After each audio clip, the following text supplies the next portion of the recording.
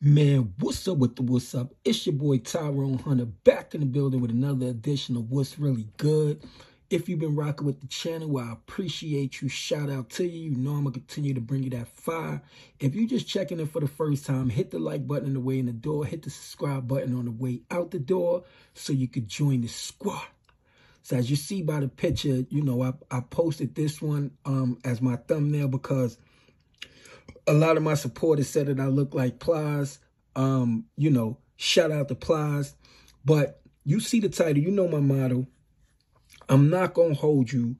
Today what we're going to be talking about is we're going to be talking about Yungeen Ace finally getting his lick back on Julio Foolio, avenging his brother death, a.k.a. his friend 23, who was killed, and Julio Foolio made some videos mocking him. So this is the story that we're going to be talking about. We're going to be touching light on that, as well as we're going to be shedding light on a thing called karma, something that y'all all need to know about. So without further ado, make sure you stay to the end of the video because this one right here going to be fire. Like, comment, share, and subscribe, and we're going to get right into it. As the story goes, on June 5th, 2018, Yungeen Ace found himself at a light following the birthday celebration of his friend 23. As fate would have it, Yungeen Ace, 23, and two other individuals were shot. All three individuals would die, and Yungeen Ace, who was shot 8 times, would be rushed to the hospital in critical condition. Him being the only survivor in that assassination attempt could only be one thing, which is God.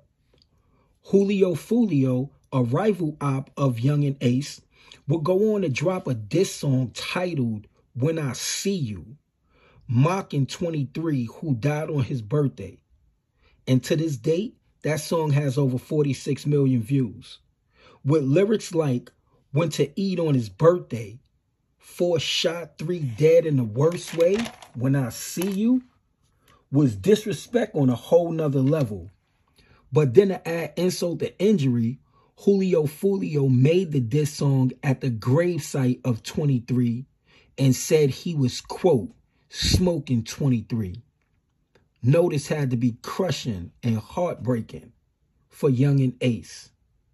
But just to show you how karma worked, Julio Foolio was shot and killed on a parking lot of June 23rd on his birthday, when 4 people in total were shot, while only 1 died, which was him.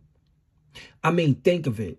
The Yungeen Ace shooting, 4 were shot, 3 killed, 1 survived, which was Yungeen Ace. Then to have 4 people shot, 3 survived, and only 1 killed, which is Julio Foolio, was definitely karma. Another interesting fact about the Yungeen Ace situation was that Yungeen Ace was 18 at the time of the shooting and was shot 8 times.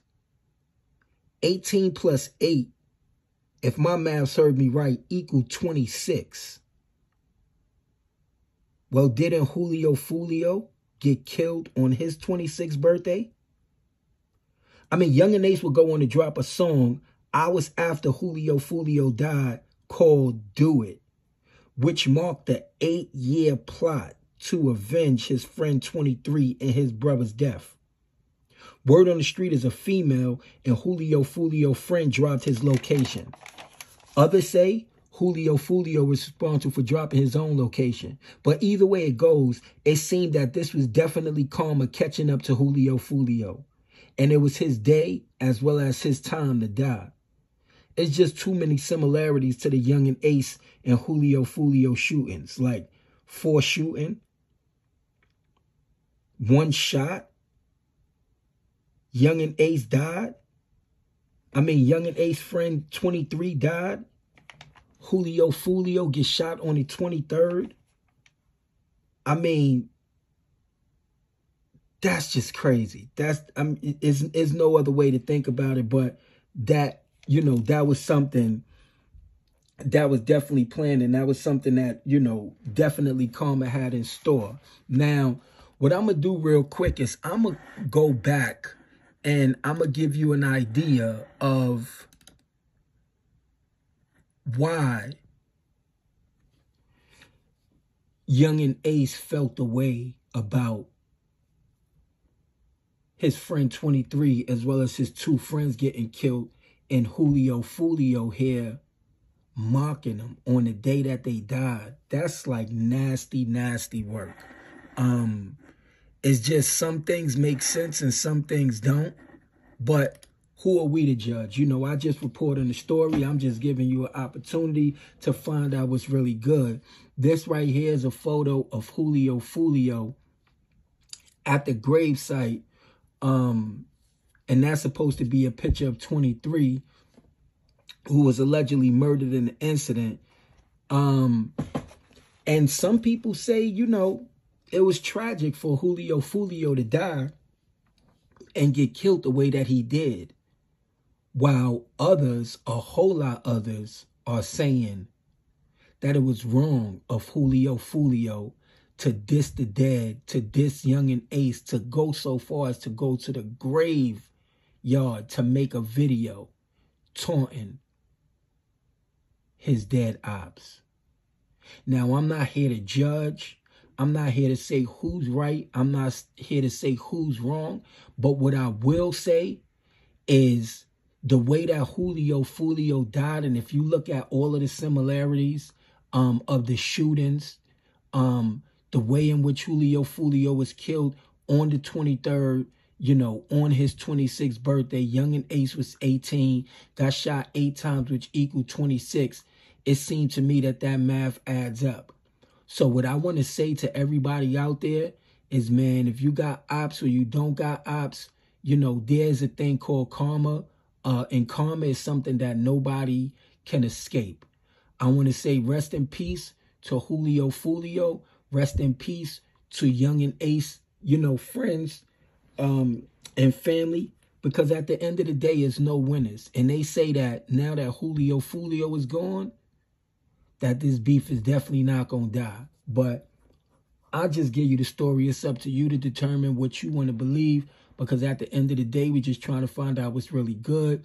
If you appreciate the content, like the video, share the video, and let me know your thoughts. Do you think that this was karma catching up to Julio Foolio? Do you think it was incidental by accident that he got caught slipping? Do you think it was something that was meant to happen exactly the way that it did? Or if you just got a general comment, I want you to put that down in the comment box. But I'm going to be sure to update you as this story further develops, because I'm pretty sure it's going to be some more behind it. Until then, it's your boy, Mr. Tyrone Hunter, a.k.a. Mr. What's Really Good Entertainment. You know, for all of my supporters that think I got that Plies thing going on, man, shout out to my twin Plies. You already know how we do. And I'm going to catch y'all in the next one. Tyrone Hunter, signing off. It's really good, though.